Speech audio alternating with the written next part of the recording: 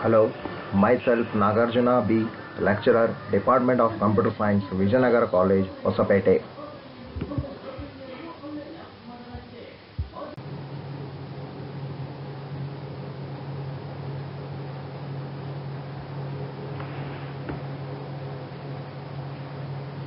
Today we shall see about a transaction states which occurs in an Dbms.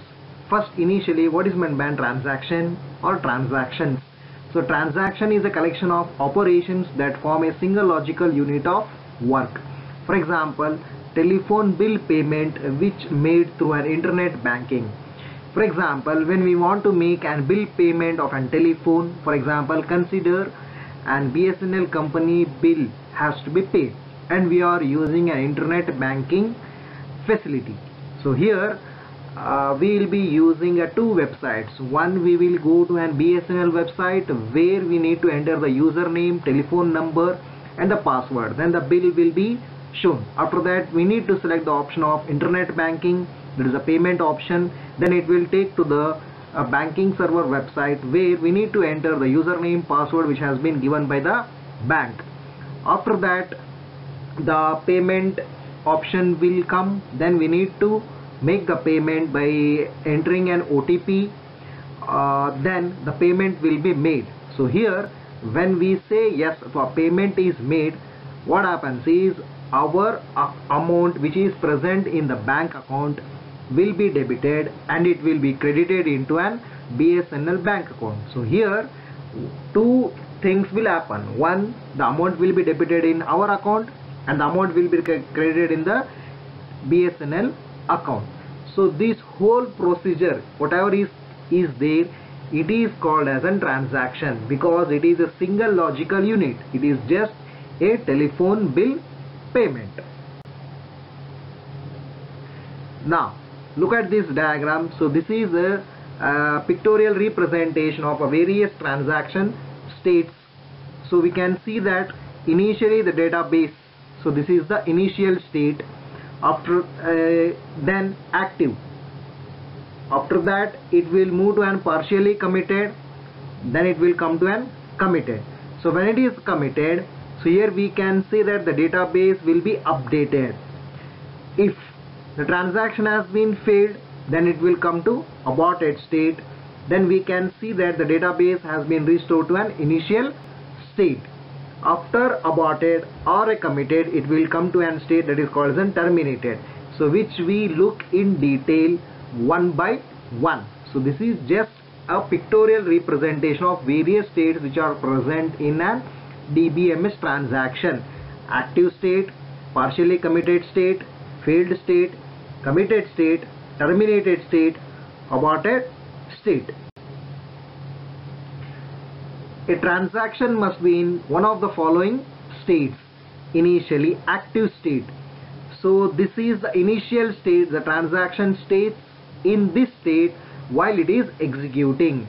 Means when it is executing, it will be present in a state. That state is called as an active state. Partially committed.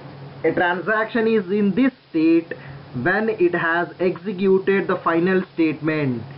When it has executed the final statement, then it is called as an partially committed state.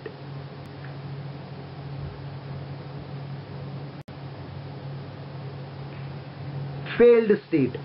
A transaction is in this state once the normal execution of a transaction cannot proceed. Means during a transaction, if something error occurs or a failure occurs, then it will be an failed state. Aborted state. A transaction is said to be aborted when a transaction has rolled back. When a transaction has rolled back and the database is being restored to the consistent state prior to the start of the transaction. Means when the transaction has been aborted, here whatever data initially it was present before the start of the transaction, the database will be brought to the same state. Means the values will not be changed in a database. Committed state. A transaction is in committed state Once it has been successfully executed and the database is transformed into a new consistent state, means from active state it will come to an partially committed where it is executing the final statement of a transaction. Once it is successful, it will come to an state, and that state is called as a committed state. So here we can see the database has been updated with the changes which has been occurred due to a transaction. Terminated. A terminated state will occur in either case. Either it might be uncommitted or it might be an aborted. In any one of these cases, after that it will come to an terminated state. That means the end of a transaction. Either it might be unsuccessful, means committed. Either it might be an aborted, that means unsuccessful due to an failure. That failure might be with respect to a software failure, hardware failure, or network crashes, or any other kind of failures. When a transaction aborts, the system has two options as follows.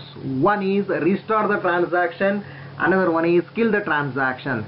First we shall see about restart the transaction.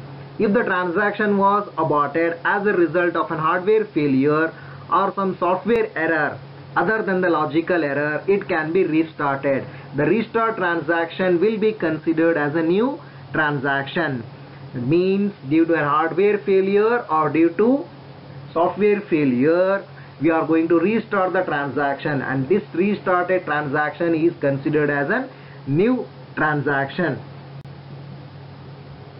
Another one option the system has got is kill the transaction. If the application program that initiated the transaction has some logical error that cannot be corrected by rewriting the program, or if the input data for the transaction was corrupted, or if the data required for the transaction was not present in the database, then the transaction is killed. That means whatever the logic you are written, and due to that logic an error has occurred in the transaction which cannot be rewritten, in those cases we need to kill the transaction. So these are the two options which the system has got if the transaction has been aborted. One is restart the transaction, another one is kill the transaction. So this is a simple presentation regarding the transaction states